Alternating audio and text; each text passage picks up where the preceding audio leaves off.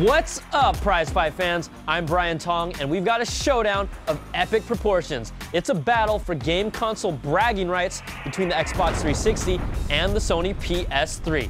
Our judges for this fight are CNET Review's senior editor, John Falcone, assistant editor, Jeff Bakalar, and you know who. We'll take all three judges' scores and average them out to the nearest 10th, and the final prize fight score will be an average of all rounds using the same decimal system. Blood will be shed, so let's get it on. Round one, we're talking design. Look at these two right now. Which one would you rather make out with? The 360's color is blah, its power brick is a monster, but our judges give it props for its controller design. The PS3's black piano finish and built-in power supply make it the sexier choice, even if Jeff Bakalar thinks it looks like a George Foreman grill. The 360 gets a 3.3, but the PS3 gets the edge with a 3.7 for looks. Next round is features.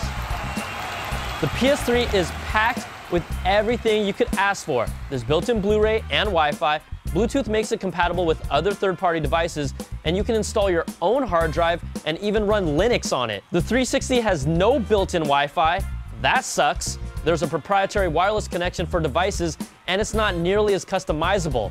The lack of Blu-ray hurts too, but it's compatible with infrared universal remotes. The PS3 is the king of features, scoring a perfect 5, and the Xbox 360 gets a 3.7. Now, after averaging 2 rounds, the PS3 leads 4.4 to 3.5. Round 3 is online services. If you're looking for the best online gaming experience, the Xbox 360 is where it's at, hands down. Now, a year of service might cost you the price of a game, but its performance and features make it worthwhile. Plus, Netflix streaming ups the ante. Sony's PlayStation Network is free, and it continues to mature, but the gaming experience isn't as smooth, and the PlayStation Home Edition changed nothing.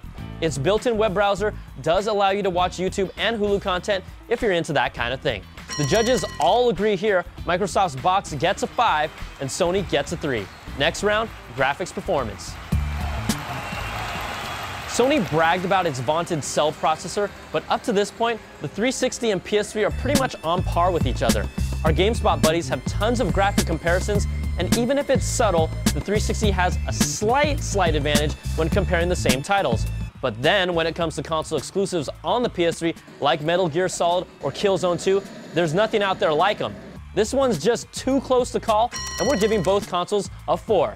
Now, after averaging 4 rounds, the Xbox 360 plays Comeback Kid and takes the lead 4 to 3.9.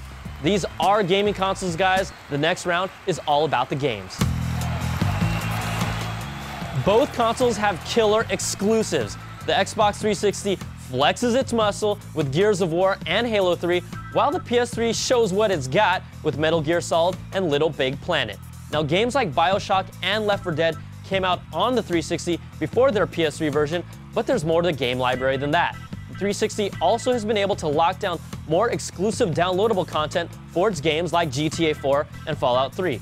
Plus, the Xbox Live Arcade brings a huge library of casual and classic games compared to the PlayStation Network.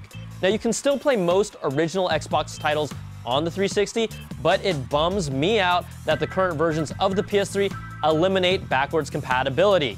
A game library will always be an arms race, but our judges give the Xbox 360 a 4 and the PS3 a 3.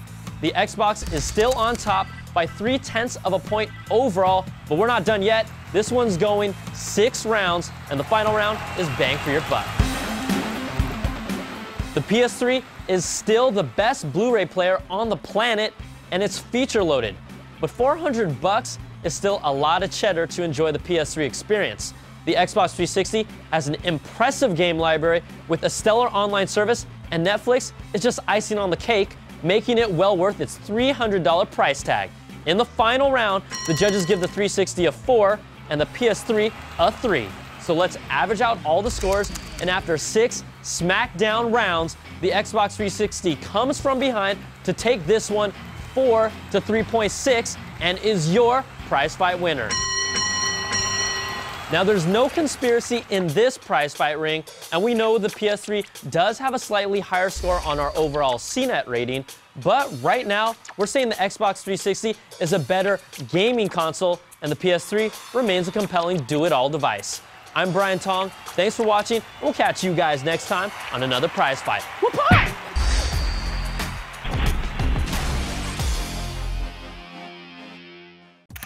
For your daily dose of tech news, check out CNET's Loaded. It's packed full of the latest tech news highlights that matter to you. Find out the latest gadgets or the coolest gizmos, all that and more Monday through Thursday at cnet.com/loaded.